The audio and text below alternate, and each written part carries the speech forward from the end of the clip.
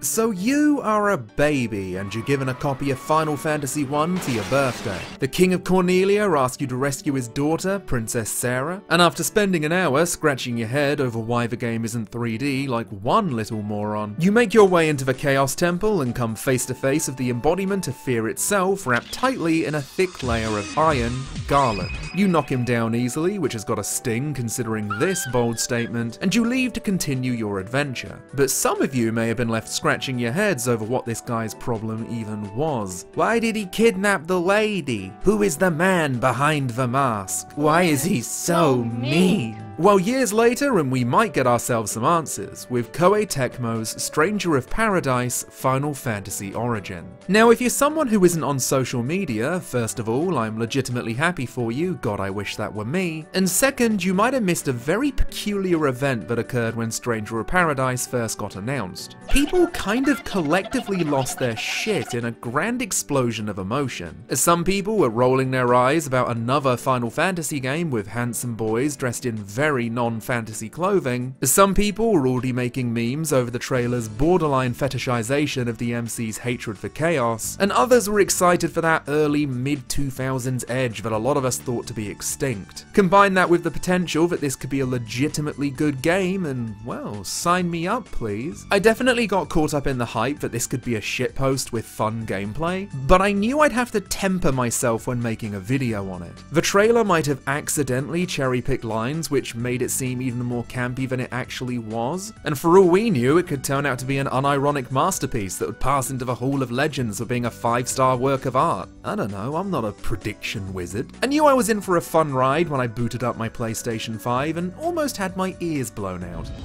Oh god, what the fuck?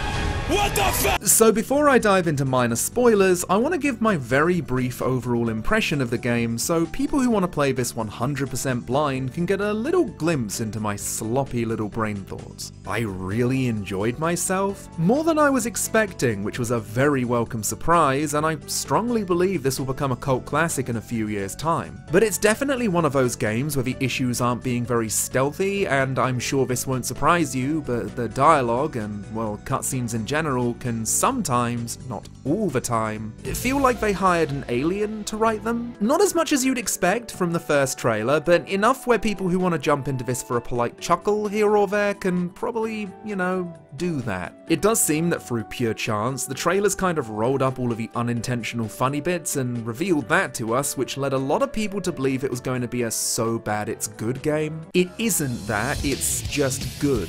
Sure, you can genuinely laugh at Jack's sincere yet charming hatred towards Final Fantasy Satan, and sure, the execution might not be as neatly polished as I'd like, but I don't think I'd put this many hours into the game if I didn't enjoy myself. I'd just drop it. So, from this point on, I'll be covering the game's intro up to the ending of the first demo, then a larger spoiler segment where I talk about the game's story in more detail, then moving on to gameplay. Also, quick aside, but apologies if some of the audio in this video sounds a little crusty. I've been moving house, so some of it may sound a little more cave-like than other parts. I've done the best I can, I'm so sorry. I'll be sure to post spoiler segments where necessary, and speaking of, if you want to go in completely blind, here's a time code. But I do need to make it absolutely clear that the gameplay segment will have the full party roster in it, as well as job abilities that you'll be unlocking later into the game, and footage of the 4 themes. So if you don't want to see that, I completely understand, and I'll see you all later. But for the rest of you, let's get this party started. 3,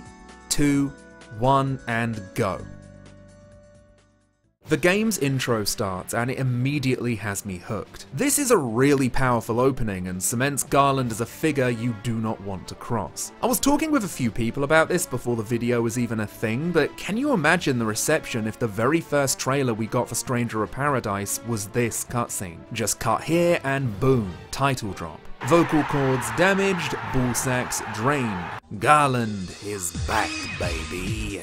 All of that said, however, I still strongly believe the marketing we did get helped the game out in ways the developers probably didn't imagine, especially since in interviews they seem kinda taken back that the Chaos meme even became a thing in the first place. But as this header states, you know, it's publicity, and hey, it made me wanna buy it. So we cut from the intro straight into a fight with Mean Green and the Surprise Queen, who we beat fairly easily. A little too easily, as one of her heads respawned respawn and farts out a nasty dark gas which engulfs the party. We don't find out what happened, however, as the very next scene we see the world's most unintentional comedian, Jack, walking to the city of Cornelia with his memories wiped, meeting back up with his teammates who find themselves in the same position as he is. The only connecting force between the three are the insatiable urge to force-feed chaos into a fucking wood chipper, and the mysterious JO crystals they keep on their persons at all times. The spiritual energy transferred between bros transcends memory loss, after all. Now, the story at this point is fairly simple. You've got three warriors of light with suspiciously dark crystals, following the original story of Final Fantasy I with little changes here or there. For example, we're sent to the Chaos Shrine to seek down the source of the darkness plaguing the land and eradicate it. However, Princess Sarah is still, fine, just playing away. Oh, what a banger. Already we're deviating from the intro and Final Fantasy I in general, especially when Sarah asks us to track down an individual named Garland who, as we all know, kidnaps her at the very start of the game. Even when we enter the Chaos Shrine and track down Garland, it's a fucking imposter. Yet despite the fact they can't turn people into delicious strawberry chunks, they can pose like an absolute champ. Vogue eat your heart out. After beating sussy Garland, it's revealed to be a lady named Neon, who breaks the news to the party that chaos is a big fat lie. It's a fairy tale cooked up to give the people hope that evil and darkness in the world can be destroyed by defeating a singular enemy, instead of the painful realization that the eradication of true evil is never that simple. So Neon attempted to make a pact with the darkness in order to become that singular enemy, so the world could have their hope restored via her sacrifice. And in what can only be described as the Leonardo da Vinci of comebacks, we get this widely loved scene. Bullshit. I've got a little willy, I put it in my bum. Me and my bum have all kinds of fun. I love him so much. After this, Neon becomes the fourth member of the JO Crystal Club, and the story continues to open up from here, introducing us to old Final Fantasy I characters such as Astos with a distinct yaasified twist, and of course, solving the mysteries of a world one fiend at a time. Gonna drop a second spoiler warning here. I'll be discussing things beyond the demo without going into too much detail for a bit, so please be warned. 3, 2, 1. From this point on, the story will gradually open up, and personally, the further along it went, the more I was getting invested. It's by no means a 10 out of 10 piece of revolutionary storytelling, but it was never ever trying to be, and I ended up loving it for what it was. In some ways, it reminded me of Crisis Core and how that expanded upon the story of Zack, but instead of everyone's favourite Labrador, you have the story of why and how Jack Garland did what he did, picking and choosing elements of Final Fantasy I's universe and expanding on them just enough that it makes a coherent narrative, such as the not-so-subtle connection between Jack's friends and the Fiends, Astos and his surprisingly tragic storyline that elevated him to being one of my favourites, and the Luthenians, who in 1 was simply an advanced civilization of humanoids who previously lived in the sky, to the villainous masterminds of the game's entire mythos by orchestrating this Groundhog Day-esque scheme to make sure they, and only they, can live in their own version of paradise by siphoning darkness to the human world. Jack goes through a pretty decent character arc, which I was happy to see, and him and his friends eventually rise up to become the heroes the world needs by the end, even if that means wearing the mask of a villain. It's a true heroic sacrifice, and god damn it, I'm a sucker for that shit. But in order to experience all of this for yourselves, you'll first need to learn how to control the man who's too impatient and plain pissed off to sit around and listen to the fucking bollocks you're about to spew. I don't give a fuck who you are. She's an icon, she's a legend, and she is the moment. So, how can one learn to temper this adorable little ball of fun? Well, let's start talking about the gameplay, and I'll help you figure things out. Gameplay in Stranger of Paradise has a surprisingly large amount of stuff going on. Enough where I was writing the script and looking at my notes going, oh my god, this video is going to be 10 hours long. So trying to condense it has been a fun challenge in and of itself. Taking control of Jack, you have your basic attack combos that you execute with R1. You use this on enemies to make them dead. But wait! What if I told you you can make them deaderer? Or in some cases, redderer? Every enemy has a break meter that is displayed here. You can slowly chip away at it with a basic attack, but using a combo ability with R2 can break enemies even faster and deal a nice amount of damage at the service of using MP. Each passing swing of your weapon will allow you to use another combo ability that you yourself can allocate. Other methods of increasing your break chances are back attacks and sending them flying into the wall. Oya oya, could you be chaos? Once an enemy is broken, Jack can swoop in and initiate a Soul Burst. This is an ability you'll be using a lot, and it'll restore MP and increase your MP bar. And the shockwave that occurs afterwards can potentially cause a chain reaction to other enemies. This never got old, especially since every enemy has a unique Soul Burst animation, so for me, being the curious type, whenever I'd see a new enemy, I'd find myself saying, "Good heavens, look at the fucking time."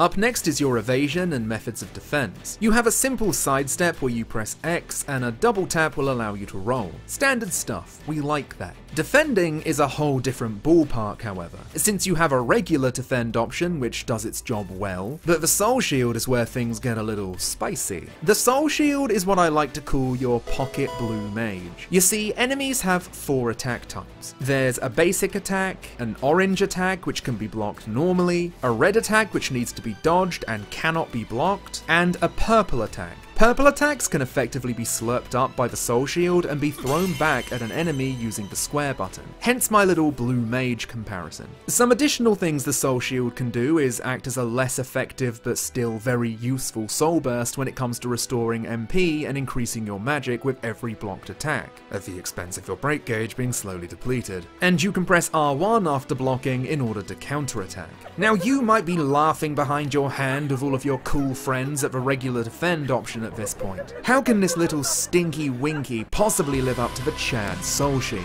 I know, I get it. But let's rewind a bit to the break meter, because despite the shield's impossibly sexy exterior, it's actually quite fragile and will break Jack faster than my parents' marriage.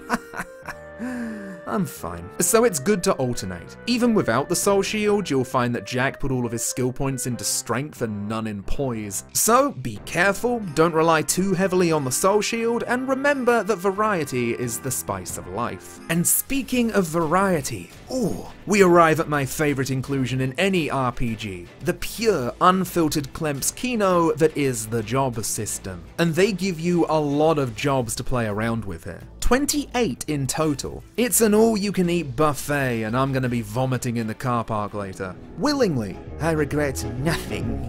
The swordsman and duelist and sword fighter, pugilist, ronin and lancer and mage, marauder, a monk, a warrior, thief, a knight and a goddamn red mage, berserker, dragoon, white mage, samurai, a ninja, assassin and sage, a tyrant, dark knight, a breaker, void knight, a paladin and a black mage, a liberator and a big fast spoiler, and oh god, this list is so long. Now Jack starts off with your basic selection of jobs. You can pick a couple which you can change on the fly with the triangle button, and as you beat enemies you'll be leveling up, which will grant you skill points. You then allocate your skill points in order to give yourself more combo abilities and other useful stuff to make your journey a little easier. When you hit the bottom, you can unlock a brand new job, some requiring you to max 2 different ones in order to progress any further. The craziest thing about the sheer size of the job roster is how I was still discovering ones beyond completing the game, and I actually liked them more than the ones I was playing during my main playthrough. This is why the best piece of advice I can give you is to experiment with as many basic jobs as you can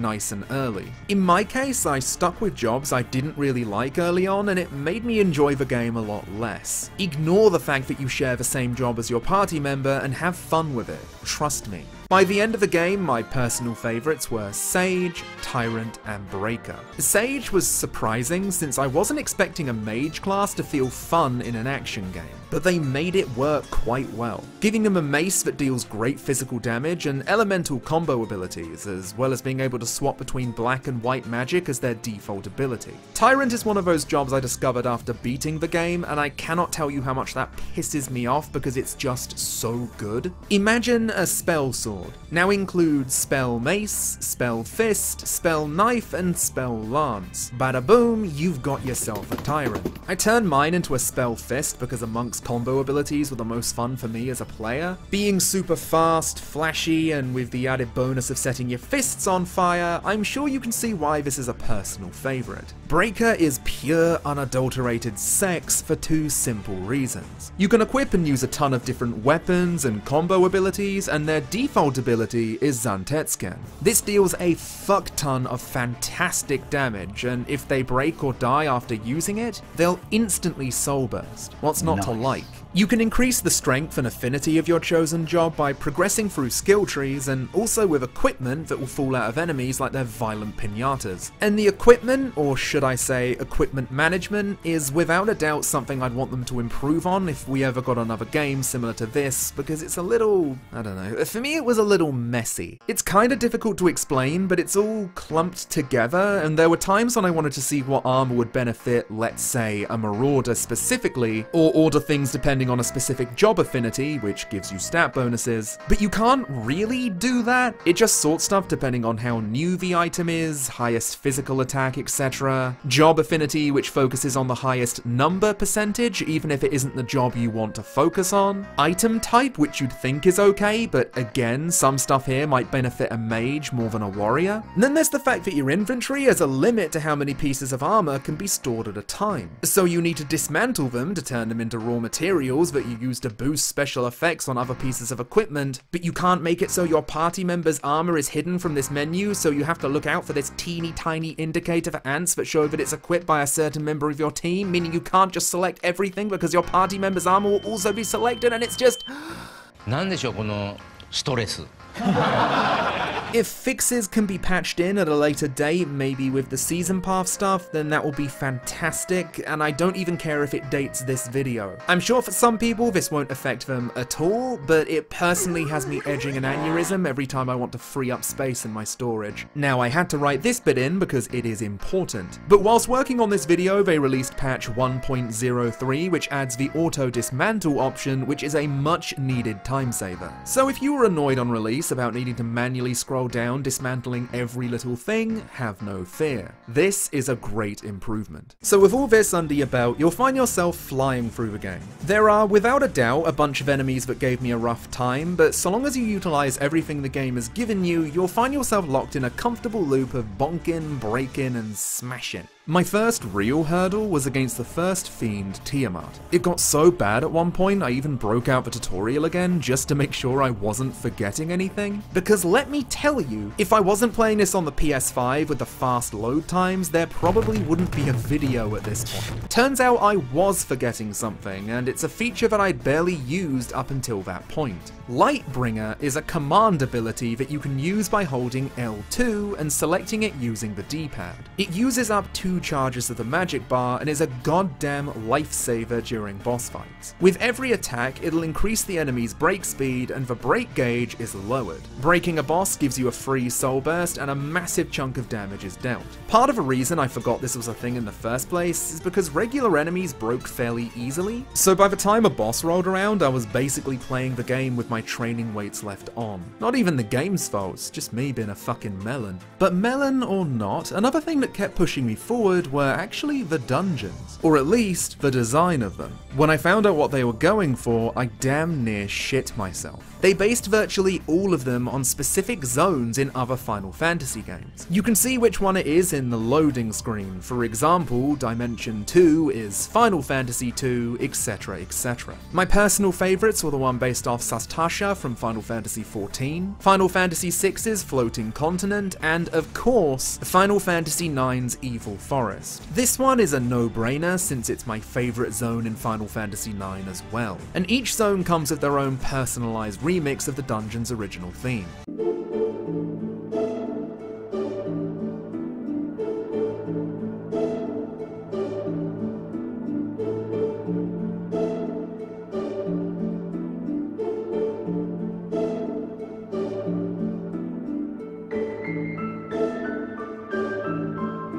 Now, I really did like these, don't get me wrong here, but is anyone else on the same wavelength as me when I say I really think the game could have benefited from about 10 times more butt rock? Maybe Revengeance has poisoned my brain here, but with the crazy shit you do in some of these fights, like countering a goddamn flare with your fists, it felt as if butt rock overslept and they had to call in an equally talented but much more serious replacement at the last minute. What else can I add here?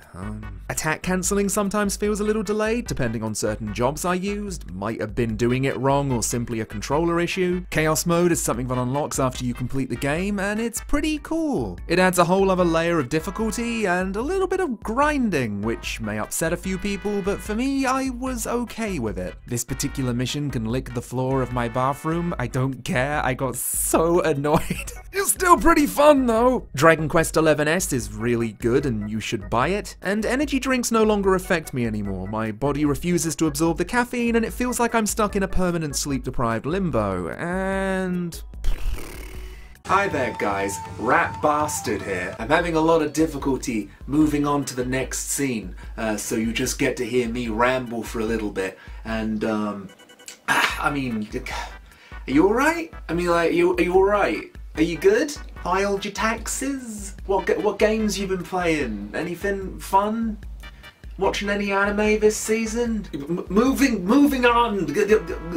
So, to conclude this video, I'm sure you can see by this point that I hold a pretty positive opinion of this game, whilst fully admitting and embracing the fact that it wears its flaws on its sleeve. I wasn't expecting the game to be perfect, and I know for a fact that many of you may disagree with my overall assessment, and that's okay. My taste in games is a little all over the place at this point, that's for sure. Cult classics are going to be divisive. They aren't going to be widely showered with praise, and sometimes it's okay to embrace the silly side of the game, even if it wasn't what the developers intended. I'd say give it a go if anything from this video interests you, and just try to go in with an open mind. We have more content coming in the form of a season pass, so Jack's little grumpy dumpy isn't going to be out of the headlines anytime soon.